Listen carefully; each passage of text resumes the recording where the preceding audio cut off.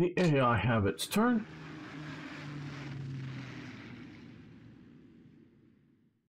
Yeah, we Brits have a lot of good old classic comedy. Yeah, unfortunately, modern comedy is dead, I think. I like old comedy better. And by old, I mean, I love Blackadder. I love the young ones. Um, you know, or you know, which definitely is part comedy, especially, you know, old Tom Baker Doctor Who is definitely comedic elements even when he's, you know, being sort of serious. But I really love things like the Marx Brothers, truly old stuff.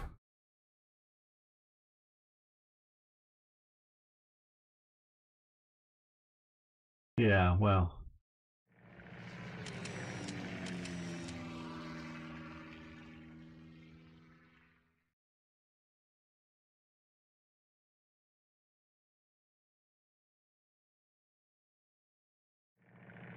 Oh, hello, hello. Oh, I watched all of that. I actually quite often say I actually traveled to. I was going to Britain anyways, but specifically traveled to London to see the play starring the cast of Hello, Hello. Many many years ago. Yeah, they're flying in supplies. I thought they were. I wasn't sure. So yeah, love that series.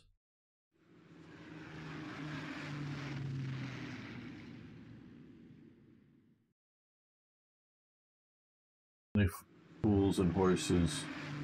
Um, Fools and Horses, Dad's Army. Right, okay. Love Dad's Army. I haven't watched much of it. I've watched a few episodes. I've been meaning to watch the series. Yeah, that was, and this was way back when it was still being done. You know, still in TV production.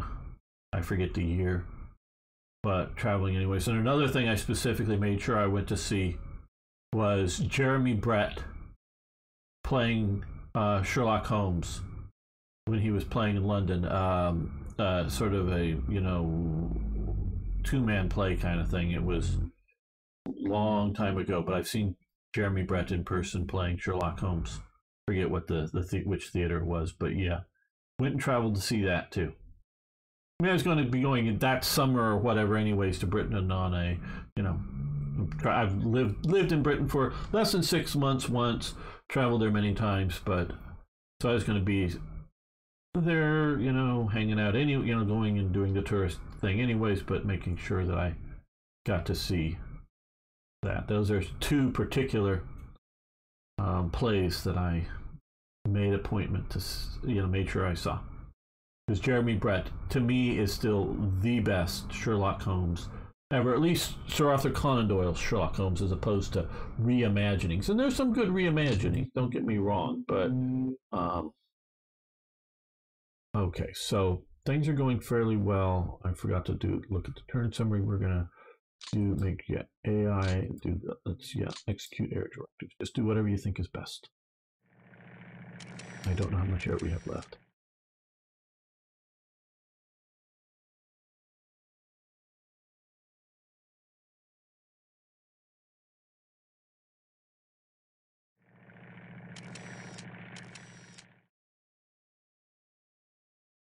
Okay, very little losses.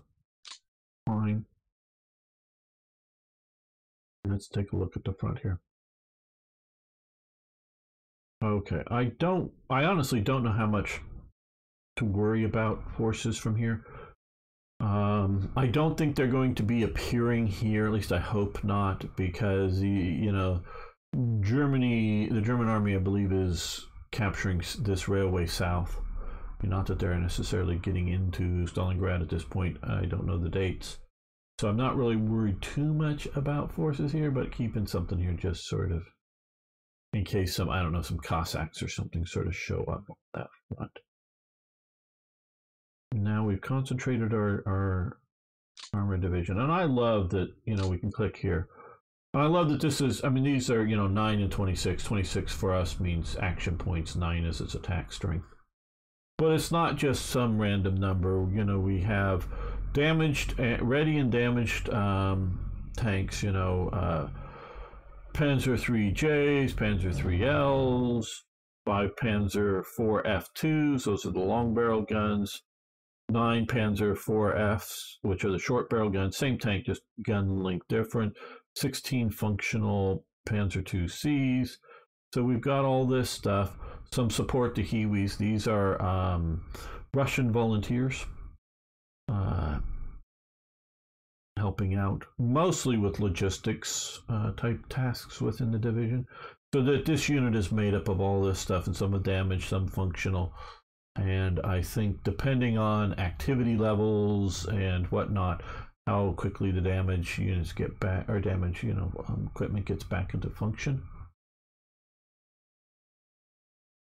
Reimagining just tend to shit on the original like better, and I really hate the trend. Yeah, I can see that in many cases. But to some degree, I don't know, again, talking old movies, if you guys know anything about that, but Basil Rathbone and Nigel Bruce played Sherlock Holmes and Dr. Watson, respectively. And I would call that a reimagining. That was back in the late 30s and early 40s, before and basically during World War II and shortly after World War II. And I love both of those characters playing. And that's who I watched as playing those actors playing those characters. But they made Watson out to be a bumbling person in it, so that's a reimagining. And Sherlock Holmes, a little over dramatic with Basil Rathbone playing him, really good. I would have that a little more of a reimagine than actually playing Arthur Conan Doyle's Sherlock Holmes. So it's not necessarily modern, but it just that kind of thing. Okay, so let's see how well we can start off with, so we don't forget. Here, let's click. Okay, we want to repair the railway. Come here, repair the railway. Railway supplies flowing. The spice must flow. Okay, so we got to there this turn. Hopefully they're repairing other railways. The series of journeyman was faithful to Holmes. Yes, absolutely. Hello, Steppy One. And Brett was for me the perfect. Yes. I've read the complete works of Holmes back when I was, a teenager. And whatnot, inspired by the series, and yeah, that is the most faithful. I mean, they sort of kind of, because Sir Arthur Conan Doyle was writing for the Strand magazine, and he wasn't entirely consistent internally with his canon.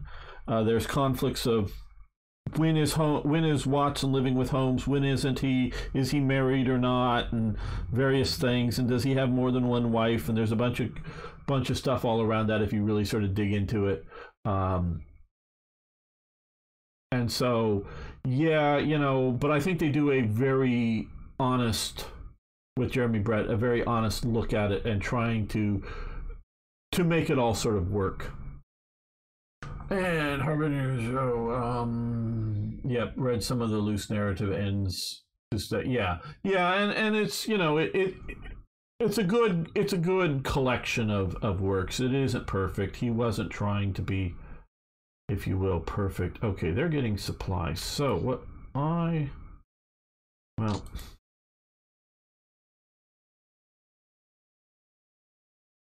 even though we're assaulting, okay.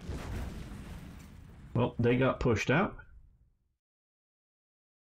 We succeeded, it looks like. And they surrendered. Very good. Okay, very good. So our assault there has cleared that up. Probably had significant losses, but all right.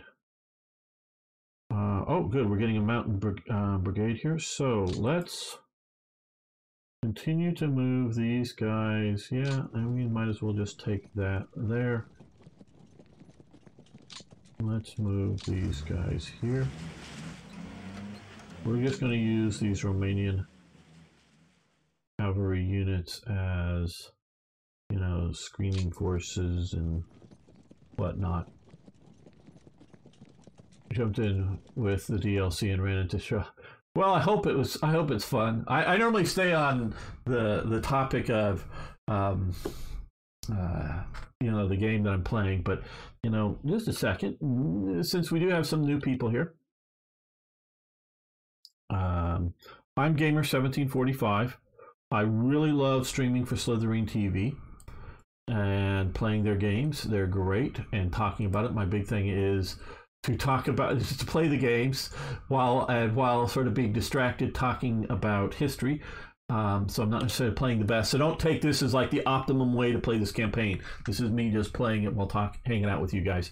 But I do have my own YouTube channel, and that's linked to it if you want to open up that, in which I do just this, is play games and talk on and off topic there. And I stream for myself mostly on the weekends on Twitch, and you can follow that there as well if you want to get more of me. But everybody should hit that follow button here, because the more you watch on Slytherin TV, the more Slith coins you earn, and those you can redeem for free games and DLCs.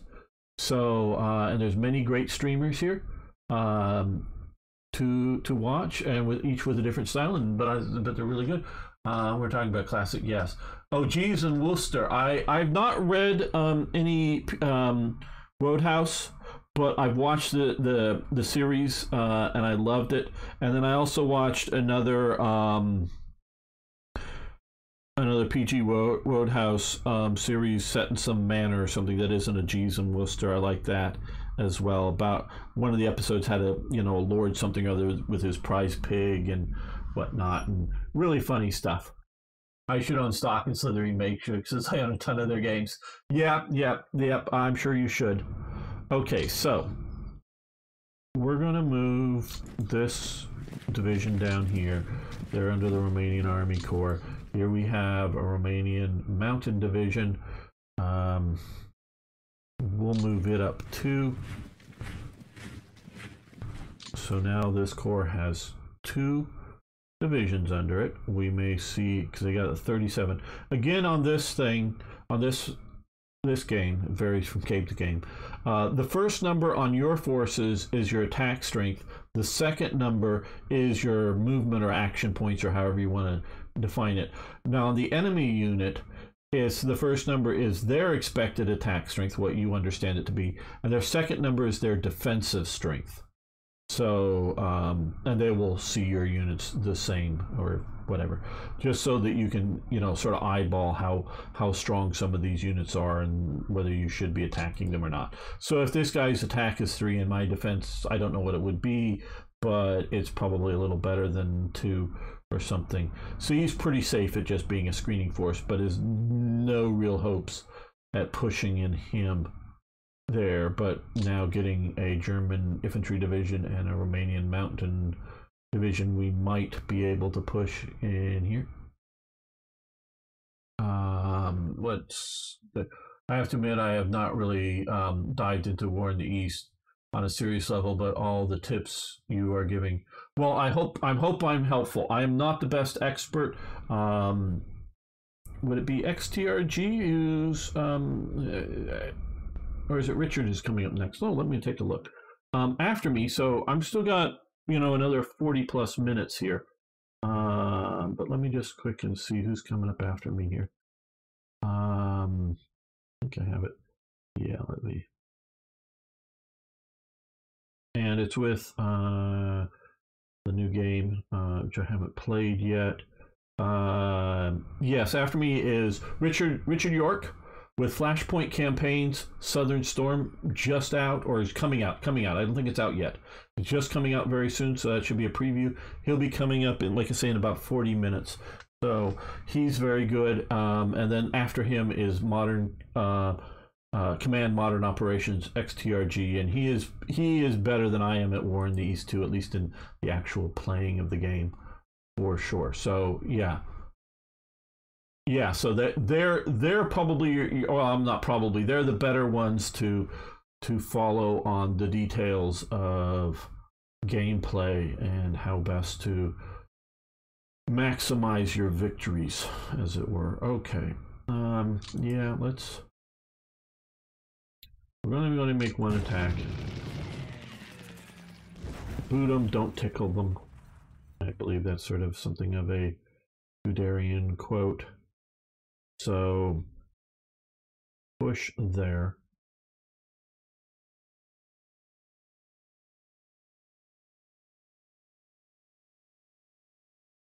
Now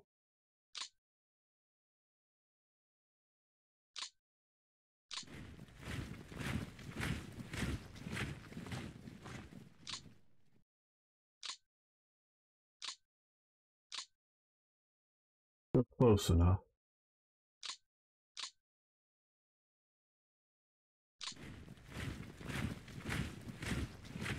Get these here.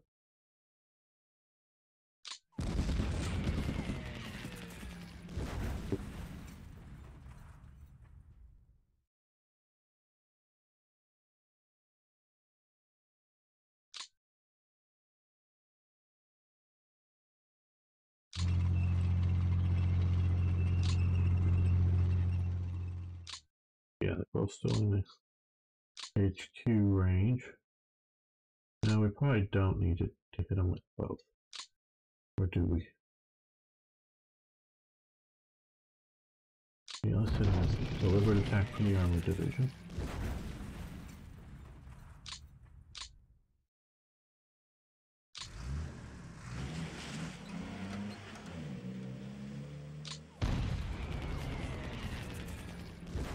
Trying to keep them from forming too much of a line here.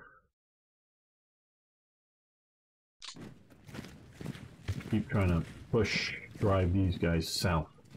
At least that's sort of the goal. Okay, Night Phoenix is a good strategy gamer too. I don't know him. I'm sure there's a lot of people I don't know, so it's not, and he's probably a much bigger one than I am, but I don't know him. Well, the number one rule is don't lose, right? Absolutely. That's the key. I'm playing a lot of campaign series Vietnam. Well, that's a very good game too. I played a bit of it. Still getting used to the gameplay, the campaign series mechanics. Yeah. Okay, so now this isn't terrible, but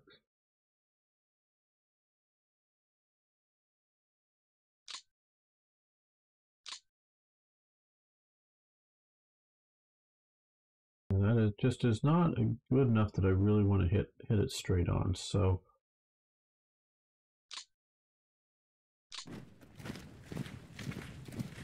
that up.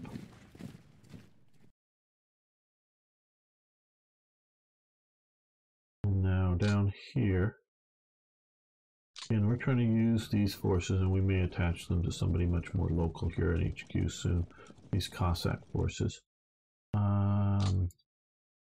Make sure I'm only selecting the Cossack forces, and that's one that I think could be good for screening out here on the edge.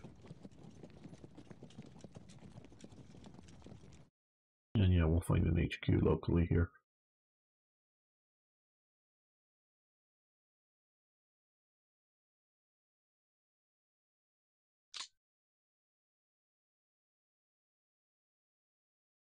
Yeah, Vinking gets to make the attack. Okay, goody.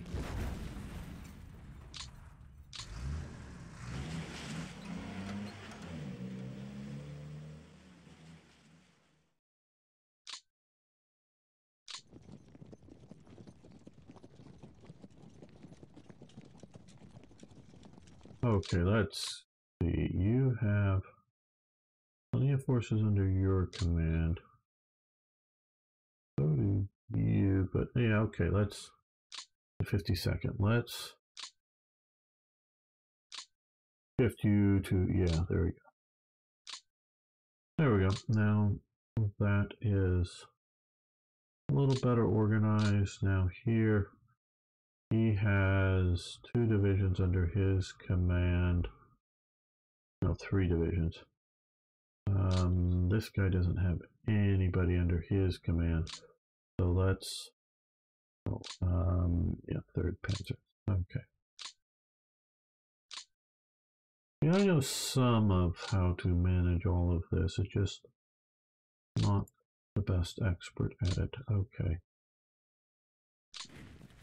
These security forces, yeah, they're supposed to be here for, you know, anti-partisan and whatnot operations here.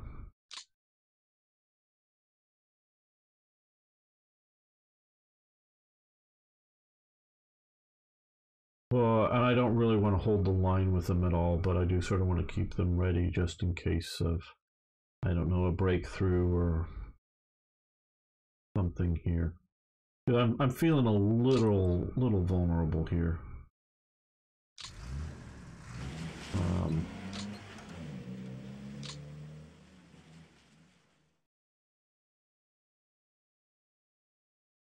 Well, I guess I could theoretically move through these mountains, but I'm not going to try, not with this motorized force. So let's just come to here.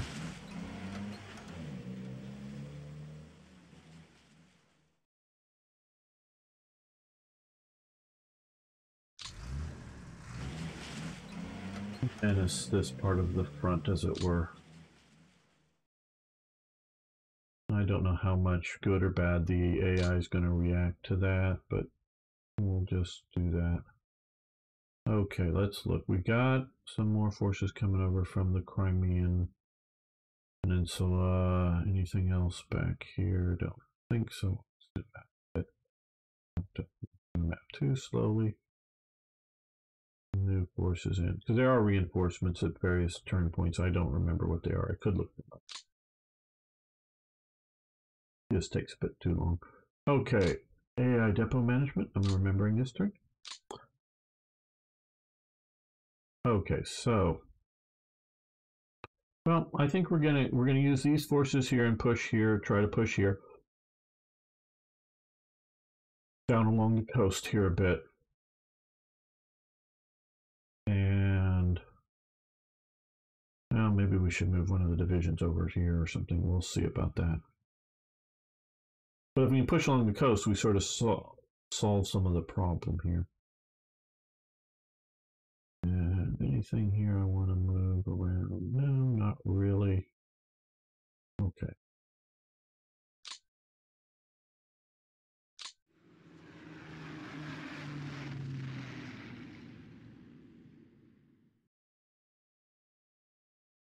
I'm hoping they're making good decisions on all these logistical flights and whatnot. Now we're into the Soviet turn. We'll get maybe a little bit of look around, but not much.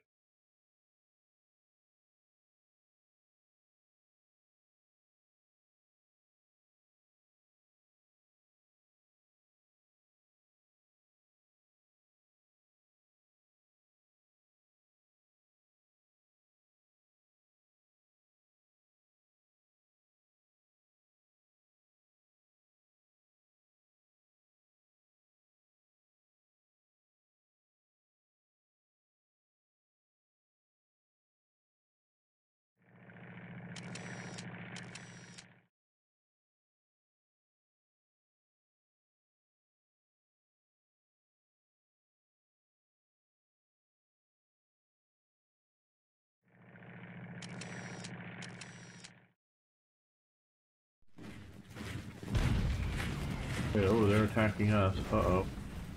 They're not. Are they allowed to attack us? I thought only I got to attack them. Uh-oh. Uh-oh. I pushed too far. That was bad. Okay, they're attacking Viking. Are the undefeatable SS going to be able to hold them off? The Super Legion soldiers? Pushed us back, that's for sure. Okay. I hope you caught the sarcasm there.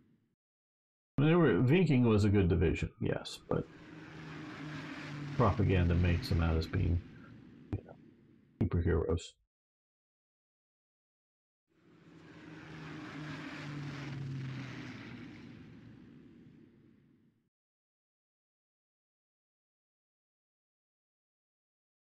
Yeah, super suckers. Yeah, there were good divisions. Liebstandarte, Das Reich. Those were good divisions. Partially just because they got a lot of premium equipment and a lot of when other divisions were barely keeping their forces functional. The premium Waffen SS divisions were getting reinforced, re-equipped with more manpower, more supplies. And then there were really, really sucky, including a couple of divisions that, of various other ethnic groups that they recruit in that mutiny and have trouble. And, so they run the gamut of, Waffen SS divisions from some of the worst combat type units to some of the best in German army, but not necessarily because they're super soldiers, just they're well equipped. Because what happens is, because this war, and to a point, it has to be run in a map room. To a point, it has to. Okay, well, this time we lost 6,000 soldiers instead of normally been about 2,500 per turn, so a little over 6,000. 148 guns, 37 tanks. So we much heavier because it only normally had been like 4 or 5 tanks per turn. So we lost a lot more. Yeah, primo equipment. Joachim Piper, relatively good commander, yes.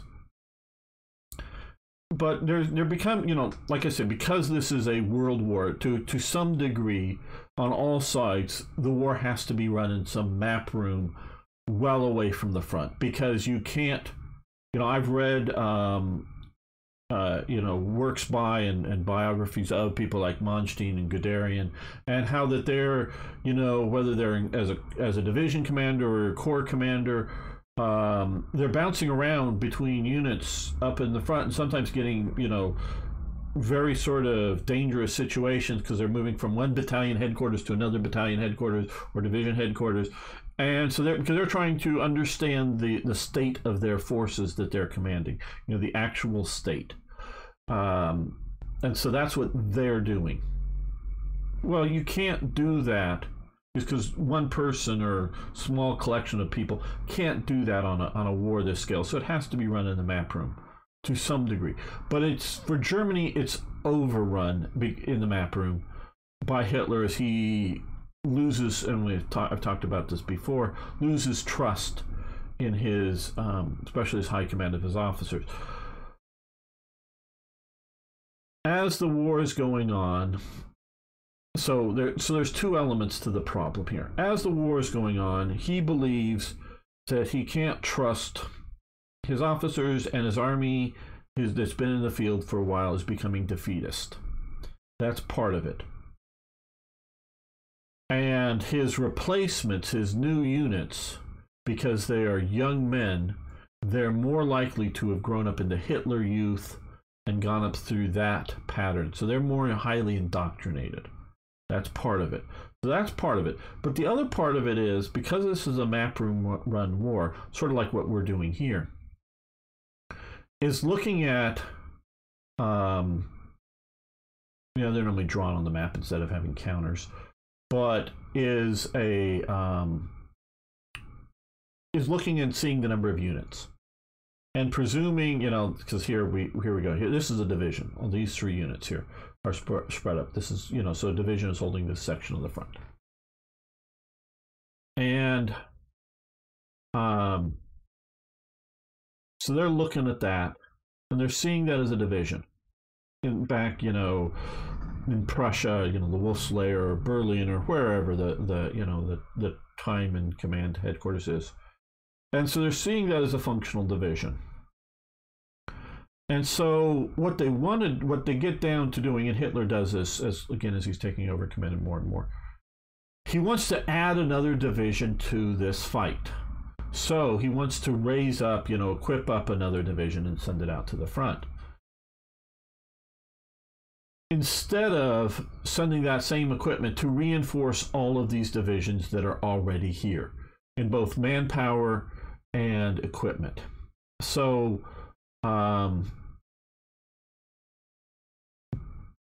it really becomes a problem. These divisions, you know, will get weaker and weaker over time. They're barely kept up to sort of minimum effective strength. And so a lot of, you know, the new equipment, new replacements are coming in, whether it's to just increase the number of divisions on the front, or are thought maybe more reliably, you know, ideologically reliable units coming in. That's definitely part of it. Where the Waffen-SS, there's limitations of various types, including how many Germans they can, you know, currently man in their formation, German soldiers. It's sort of an agreement. That's why there's so many foreign units.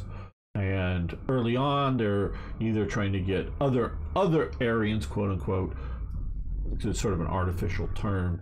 Yes, there's genetics, but the Nazis, it's a lot of artificial bullshit. But then later, even quote unquote non-Aryans of various types are recruited up. And then other non-Aryans, but early on, also Germans that are German ethnic people, you know, a lot of in the former Austro-Hungarian Empire outside of Austria that are not in Germany. The Waffen-SS can sort of freely recruit, at least from the German perspective. Sometimes the nations do object that having their people taken away from, but do recruit other Germans in it that don't count against the strength. That's why units like Viking exist. That is, I think it had one German regiment. The rest were basically Scandinavians in that unit, in that division. But other ones would have a lot of like Hungarian nationally born Germans or whatever in other units, and it didn't count against how big the Waffen-SS could be. But all of these units, because they were ideologically trusted, because they were able to get their own supply chain, if you will, and it varies over time in different stations. So these units are the units that get topped up, sometimes with, you know, the best equipment, sometimes not the best, sometimes junk equipment. You'll see the Prinz Eugen division, made up of ethnic somebody or others, you know, ethnic Germans, somebody others, is mainly operating in Yugoslavia. And they're set up as a mountain division, but they have like a company of French Renault R35 tanks as, you know, support. So these aren't tanks that would be good on the Russian front or anything, but hey, shooting at partisans, they're just fine. So sometimes it's junk equipment, sometimes it's, you know, the latest and greatest that they're getting pushed into these formations. So instead of, and they are growing the Waffen-SS over time, most assuredly, but that is part of the reason the Waffen-SS are in fact better than a lot of standard divisions. It's not because they're super soldiers. It's not because they have, you know, they're super better trained or anything like that. They are ideologically more motivated, so they're probably willing to accept casualties a little higher and things like that versus a standard unit. But it's you know, it's the equipment, it's the logistics, it's the support that they get where other divisions are denied, is why they often stand up so much. Not as much as Stalin and his infamous purges of his military. Yeah, well, yeah. Oh, well, Stalin was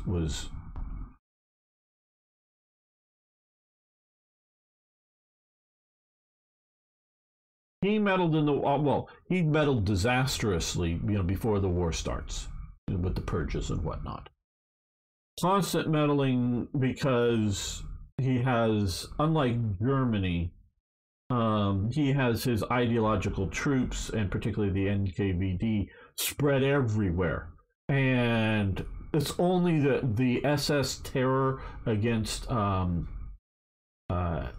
German army units really only happens after the plot, the bombing plot, Stauffenberg's plot to kill Hitler and overthrow the Nazis and whatnot. It's really only after that do you have various types of SS running around and arresting, whether it's officers or soldiers or whatnot. Prior to then, more or less, the army command could go, fuck off to an SS of any sort of unit. You're not in our chain of command. They show up. You're not in our chain of command. You don't have the ability to arrest us. Just fuck off and go commit some atrocities on some civilian population.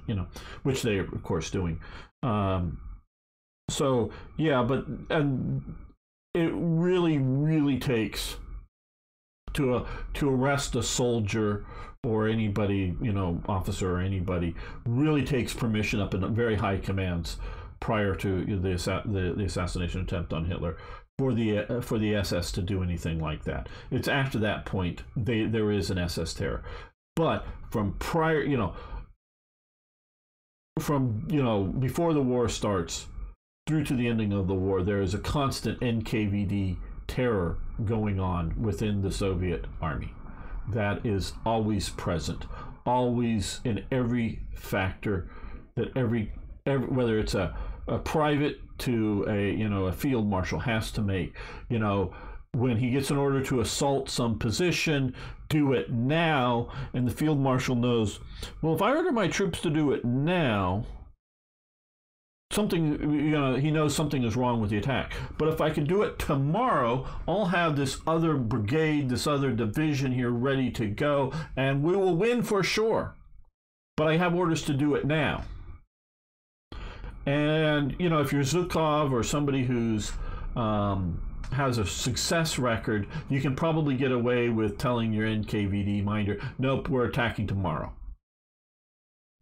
So, and then if tomorrow the attack is very successful and everything goes well, you continue to be, in good graces and continue on. Now, if that fails, well then, or something else is perceived to fail because you didn't carry out your part of the plan or something like that, then you could be in real trouble. And real trouble could be an immediate execution, or it's just sent off to the gulags, or just turned into a private, or, whatever it might be. So there's the constant fear. So there really isn't a fear. Because again, hey, Richard, yes, I know you're coming up in a few minutes. To give part of the story, what happens here, and I know I mentioned it earlier, with this campaign. List is put in charge of Army Group A, which is coming down into here. He comes in and gets stalled, primarily because of logistics. Not because he doesn't have enough forces. I mean, that's part of it. That's something of an issue. But a lot of it is just logistical support. So he, Yodel gets sent down to tell him to get his ass moving. He says basically, no, I need all this logistics support. When Yodel takes that, and Yodel, to List's face, in my understanding, agrees with him, takes this back to Hitler. Hitler, throws a tantrum and fires List, temporarily taking command of Army Group A, which is what we're commanding here, and then turning it over to von Kleist, which has been commanding the Panzers as part of this campaign. But List at this point, in sometime in 42 here, late 42, he retires home. And that's it. He's done. He's now a retired officer, or well, he's probably still in the army, but he's retired from any command. He's not given a command for the rest of the war. So that, up until, again, the last days post-assassination attempt, that is normally the fate of any officer failing to, carry out commands to attack or to do whatever. So that's sort of the story of this campaign here. Okay, so let's see if we can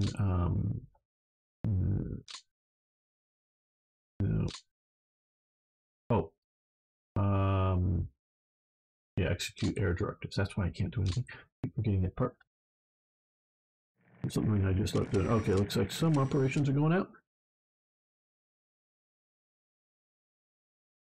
And yes, everybody do hang around because Richard of York will be playing the Southern Storm, new game coming soon. Okay, now is what I'm do here is see about no, I hit the wrong button. There we go. Oh, is it out now? Okay, good. I knew it was coming. I didn't know. Oh, okay, we do have forces coming up here in the north, like I was sort of worried about.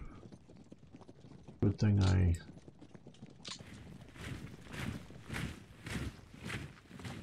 think I'd just rather obliterate this force if I can. I'll retreat it.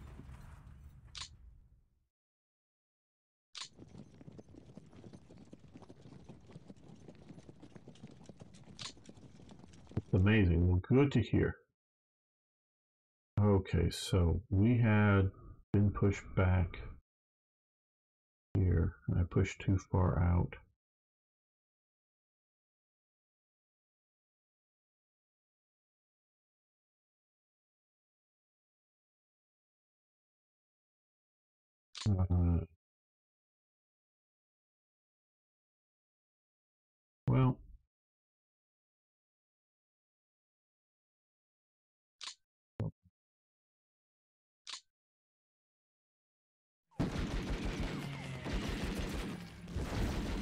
Well, I needed more than I sent in, that's for sure.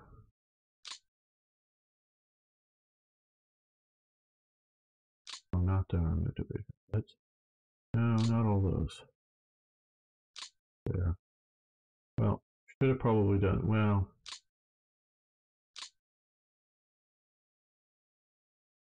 I'm going to try to use economy of forces. Okay, hello, Blind Wolfie. Well, what you probably remember is War in the East. This is War in the East too. So, and this is the, so it is an evolution of the game from before, and it's out earlier this year, I believe. Does Steel Inferno add anything other than campaigns and scenarios?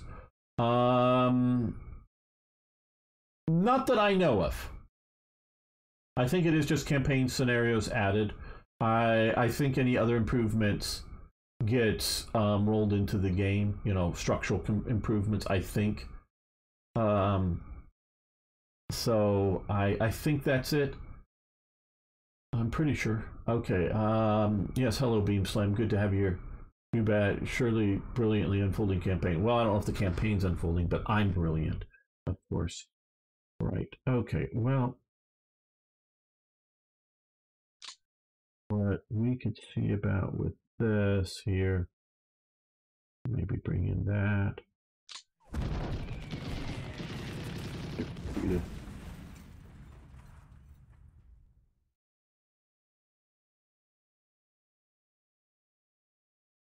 Yeah, so yeah, do stay tuned for Richard stuff coming up in about, 5 minutes. So I just want to sort of make a few good moves here. I don't know if anything I'm going to make with brilliant moves.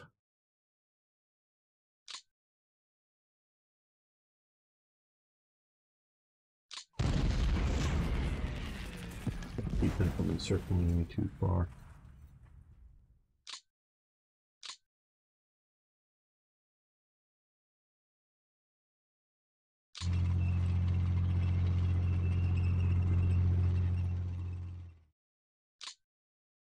Here is one over.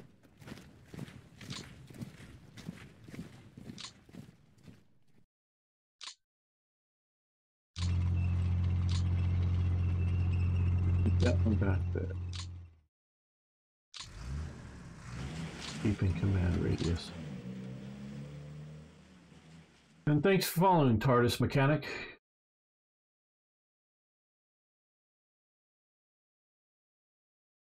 I'm just acceptable at playing this game. I'm not any great Okay, let's repair the railways.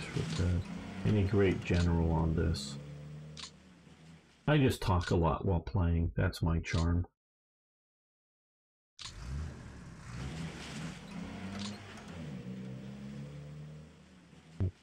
So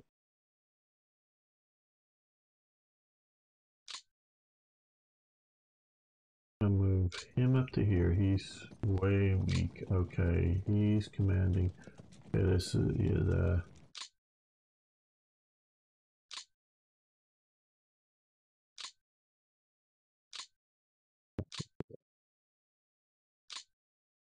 I'm gonna stack that Panzer Division on that unit there. Now down here we had this success. We've taken that.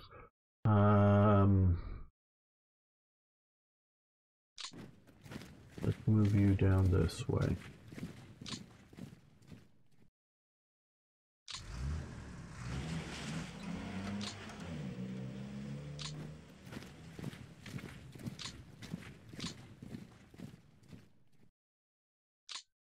Now let's find, yes, the Romanian cavalry.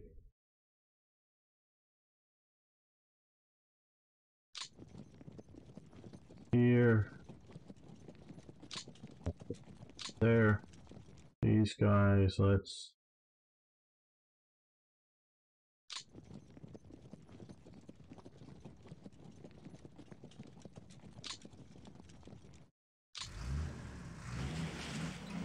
move that way.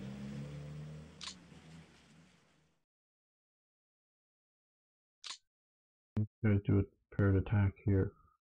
Yeah, but they're not really strong enough.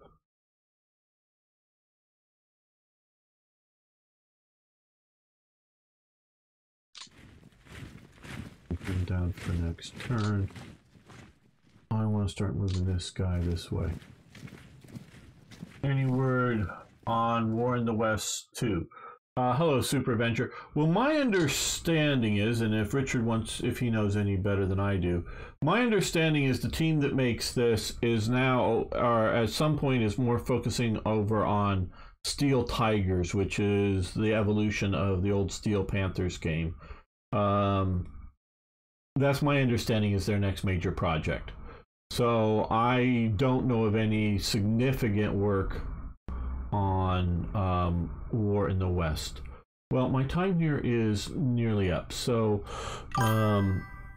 do stay around because Richard of York is coming up and he will be great to watch. So, but I love streaming here for Slytherin. Oh, Steel Panthers is great. I love it. Played it back when it was an SSI game. Love it streaming here on Slytherin, but you can open up a new window and follow me over on Twitch, where I stream mostly on the weekends for myself. And I do also have a YouTube channel, as most of us do here, that you can watch me play games and chatter about history and whatnot. So I'm hoping, Richard, you're more or less ready to go here. I mean, I could stretch it for a minute or two if you want, but otherwise I am ready to hand it off to you. Let's go for we'll save this afterwards. So haven't heard from Richard. No, there's a bit of delay here, so okay, I'm presuming Richard is good because he said hi earlier, so thank you all.